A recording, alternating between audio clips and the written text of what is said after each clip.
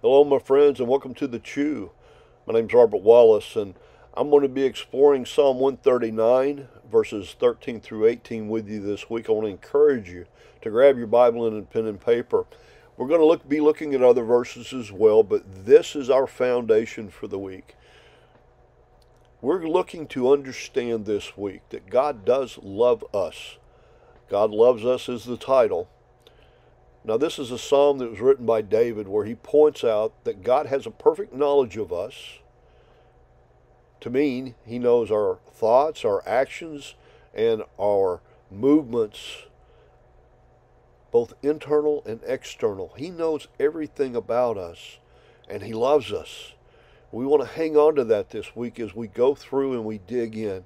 You know, I was blessed to attend church with my aunt and uncle and Tracy yesterday, and the pastor brought a message on this passage, and these were my takeaways, and I think these may have been his theological points that we're going to share this week. And so I want you to jot these down so that you can be thinking about these as you read the passage with me now, and as you read the passage for yourself 2 or 3 times this week as you're able.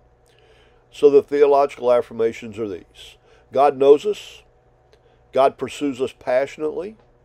God made us intricately, and God has plans for us. Well, I hope you're ready. Beginning in verse 13 of Psalms 139.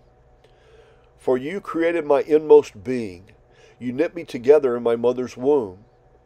I praise you because I am fearfully and wonderfully made. Your works are wonderful. I know that full well. My frame was not hidden from you when I was made in the secret place, when I was woven together in the depths of the earth. Your eyes saw my unformed body. All the days ordained for me were written in your book before one of them came to be. How precious are your thoughts, God! How vast is the sum of them! Were I to count them, they would outnumber the grains of sand. When I awake, I am still with you.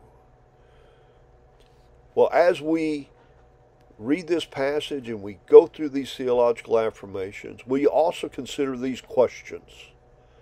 Do you realize that God knows every person born? Do you know that God is more passionate about you than anything you can imagine? Do you marvel at the details of your being? Do you see that God has plans for you that go well beyond anything that we can see? And always, we want to ask this final question. Which way are we choosing? Are we choosing the way of Jesus, or are we choosing our own way?